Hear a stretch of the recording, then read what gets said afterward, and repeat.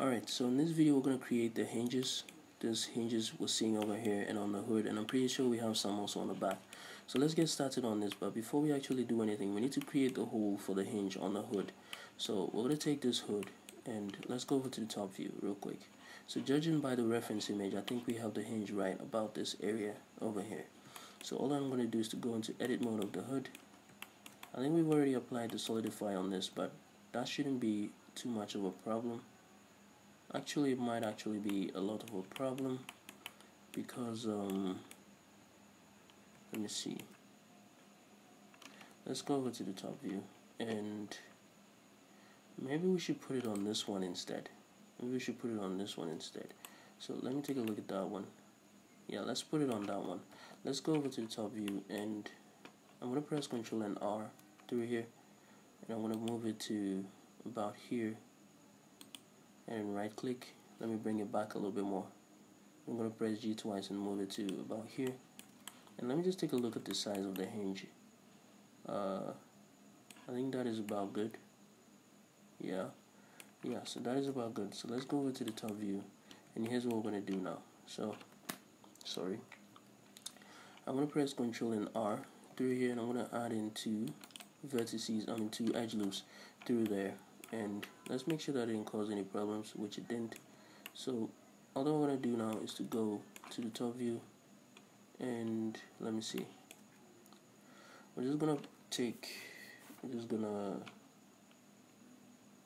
let's use the knife tool in this case. Alright, so we're going to press K to activate the knife tool, and we're going to click in here, press Z after you click so that it cuts all the way through, and we're going to cut that all the way to this point, and then press E, and we're going to do the same thing over here.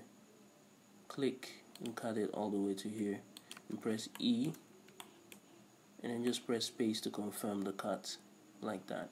So let's go over to the top view, and what I want to do now is to take this two and press J.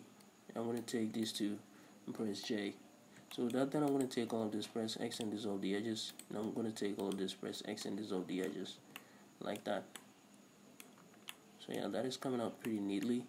All that I'm going to do now is to select these faces from here, from I think here all the way to the bottom. So just hold down Control and click on that face there to select all of those faces, like that. I'm going to press X to delete the faces, like that, and we have our nice hinge area coming out about the same size as that one.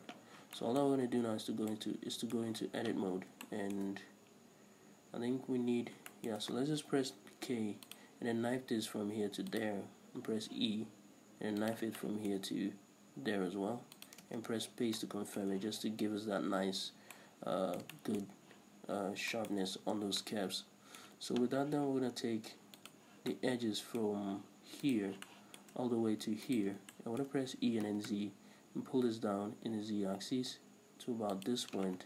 I'm just zoom in to that area real quick, and let me just pull it up a little bit more. I want to press E and then Z again, and then pull this down to there. G and then Z, pull it down to there. Now let's go to vertex select mode, and I want to take this vertex and that one, press Alt and M and choose at last. I want to do the same thing with this, Alt and M, choose at last, like that. I'm going to do the same thing over here. Take these two, make sure that is the last element, Alt and M, choose at last, and make sure this is the last element, Alt and M, and choose at last. So that should give us that gap that we need for the hinge hole, to be the hinge hole, and it's looking good. So now let's get on and create the hinge itself now. So I'm going to go into side view real quick. I'm going to click right here like this. Or let me just press Shift and S and choose Schedule to World Origin. Let's add in a cylinder, or no, let's add in a circle. Alright, so I'm going to change the number of vertices for the circle to 12, I think. So let's just change it down to 12, like that, and let's rotate this in the y-axis by 90 degrees. Get onto the side, and let's scale this down. Let's press G and move it up here in edit mode. Okay, go into edit mode before you press G and move it up to this point. Let me pull it in the x-axis all the way here, and let's scale this down, alright, to about the size of the hinge. Just scale it down some more, So I have an image right here, you can see. So let me just get into wireframe. I'm just going to scale this down. Oh, I think it's a little bit bigger than the the hole that we have going on there. So let's make it about the size that we see in the reference image. So that is about here. And then with that, then we're just going to pull it in the x-axis all the way to about the center, which is here. Nice. So let me just get into wireframe. I want to pull this back to here. Let me pull in closer. I don't know if that is too big, but it kind of looks too big for me. So I'm going to scale it down some more. Let me just get to side view. Get into wireframe. I'm just going to scale it down some more to about here. And let's pull this back some more to about there. Just pull it back a little bit more. Nice. To about there. Just a little bit more outside. And that should be good. That should be good. Let me just scale it up a little bit. Alright, let's get onto the side and let me pull this up to here. I want to press E and then Z and pull this down to there. Like that. Alright, so let's select everything, press Shift and N to recalculate the normals, and let's add in a subdivision surface at level 1 should be good. Click on object and select shade smooth, like that. Alright, so everything is already starting to come out nicely. So let's get onto the side and I'm going to add in, let me see. Okay, so let's add in 3, but first let's select edge select mode and let's add in the 3 so that we can deselect this, deselect that, and dissolve the one in the middle, like that. So all I'm going to do now is to take these two. Oh, let's just leave it there for now. And let's go over here. Let's take all of this. And let's press F on both sides. So take both of them and press F. And I want to press I to insert the faces to about here. And then let's change the pivoting point to boundary box. And let me see. I think the orientation is on global, so we're going to press E, S, and then Z, and then scale it in the Z axis. So you can see what I did there. I just scaled it a little bit in the Z axis, or undo that, and here's what we're going to do instead. Let's insert another space in it, okay, just a tiny one like that, to about this point, like this, and I don't know if that is enough. Let's insert it again to about here, like that. And I'm gonna press Ctrl and R3 here. Let's add in 5 loop cuts. Deselect this. Oh no, let's add in 7 loop cuts. Deselect this and dissolve the rest. So remember, add in exact same 7 on the one below. Deselect this and dissolve the rest. And let's put one more. I don't know. Let's put one more in the middle here of each of them. Like that, and we're gonna go over here. Let's put one more on these sides as well, like that. I'm gonna put 1 or 2, I don't know, just 1, like this. Let's try it. Let's start with 1. Let's try with 1 and see what happens. So add 1, make sure that one is selected, go over to the top and select this one as well, and then just press S, I don't know, maybe S and then Z, and scale it into about, let me see, S and then Z. Scale it into about this point right here. Now all you have to do is to take this one and take all of these face over here as well.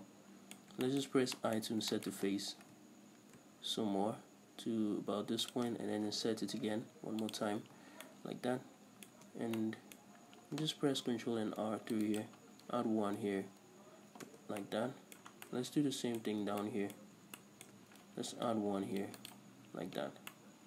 So yeah, that is looking great. Now I'm going to take all of these and that one. Let's get onto the side. I'm going to press Ctrl and B to bevel this just a little bit, like that. I'm just bring it up some more, and let's add in 3 in the middle. So let's scale this up, and let me just zoom in over here. Alright, and I think that is quite good. I think, oh no, undo that. Let's do that again. So just bevel it, drop the amount down to only 1, like this. Or you know what, let's do this first. Press Ctrl and B again. Let's bevel this too, and let's add in to about this point, like that. Alright, And now let's take the one in the middle of each of them again. And again, let's press Ctrl and B. Let's press Ctrl and B, and let's bevel this again. I'm going to leave one in the middle, like that. And I'm going to take that one on both sides, like that. I'm going to press S, and then Shift and Z. And then let's scale this into some amount. Let me get into wireframe. Scale it again, Shift and Z, scale it down to about there. Now all that we're going to do is to add in, let me see, supporting edge loops, add one here, add one there. Or maybe I should add it below it, like over here instead. So just add it in and pull it over here, add one in and pull it over here, add one in, pull it over here, and add the final one in, pull it over there.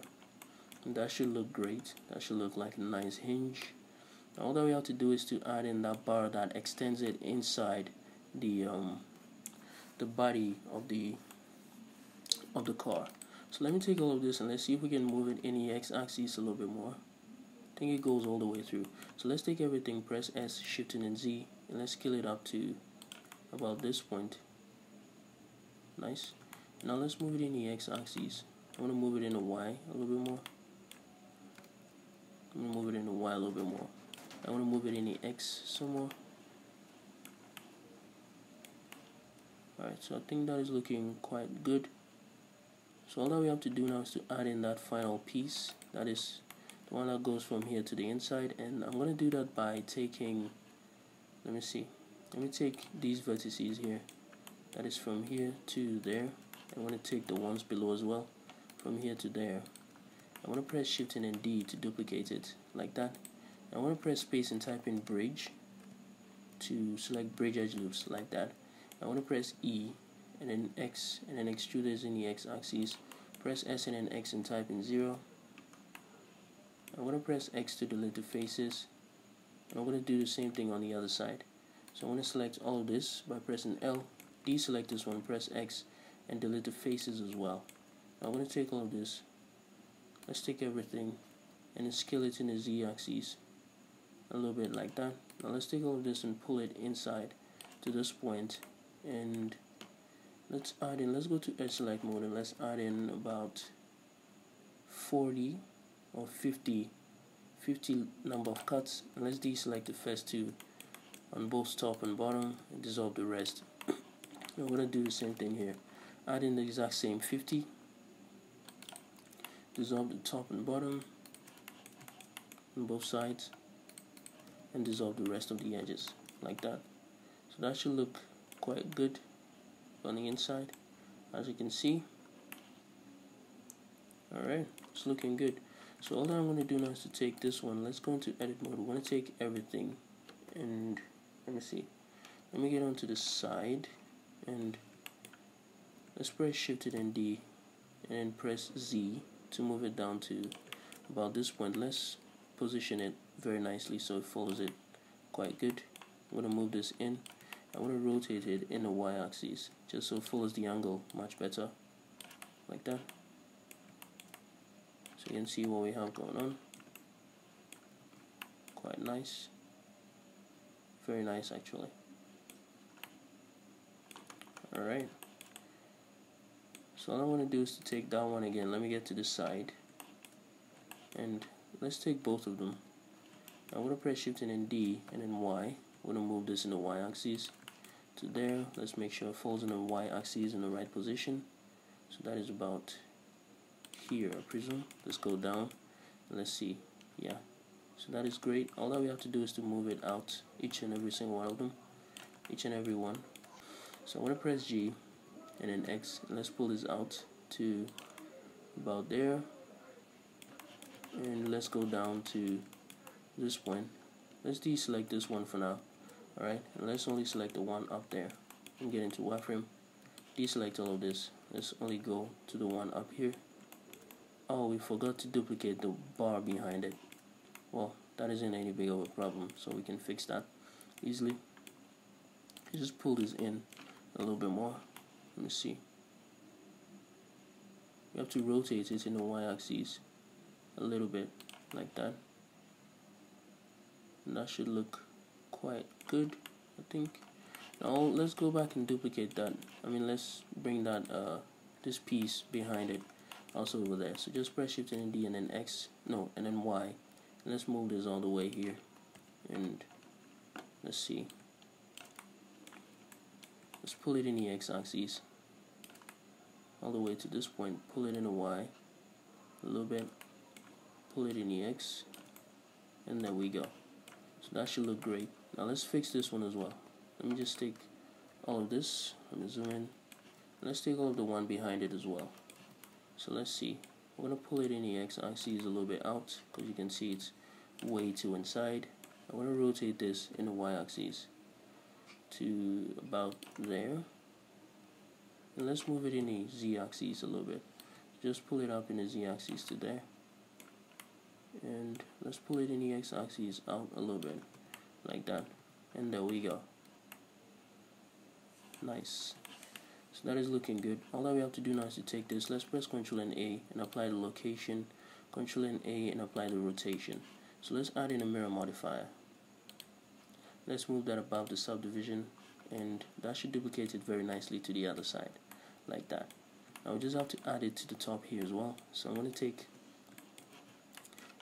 both of these. I want to press Shift and D and then move it in the Z-axis. I want to move it in the Y-axis. Come on, move it in the Y-axis. Let me get to the front view. I'm going to rotate this. Hold down Control and rotate it. Is it 90? Yeah, 90 degrees, like that. Let's go over to the top view. Let's position this very nicely over there, like that. I want to zoom into the side. I want to move it in the Z-axis now, all the way down, like that. Just take a look at this. Rotate it in the Y-axis a little bit, like that. I want to move it in the Y-axis back to about this point. Let me take a look. So we're going to rotate it in the Y-axis a little bit more. Just take a look. Rotate it in the Y-axis a little bit more. I'm going to pull this up in the Z-axis and then in the Y just a little bit more, like that. And as you can see, it's looking quite good. I'm going to move it in the X a little bit. Let me get to the top view. Okay, we have to move it to this point a little bit, and there we go. So that hinge is also in good place. You can see it's looking good. I think we have to put it on the back as well. You can see we have spaces for it. So let's get a view of the back real quick. I think we're going to use this one. Let's see how that looks over there. So this one is actually a more different type of hinge. So we'll be making that in a completely different video, because I think it will take some time to do. So we're not going to duplicate those hinges back there. We're going to do that in a separate video, and we'll just put all of those objects together as one, and we can give them the texture that they need. So yeah, that's it for this video. I'll see you guys in the next video.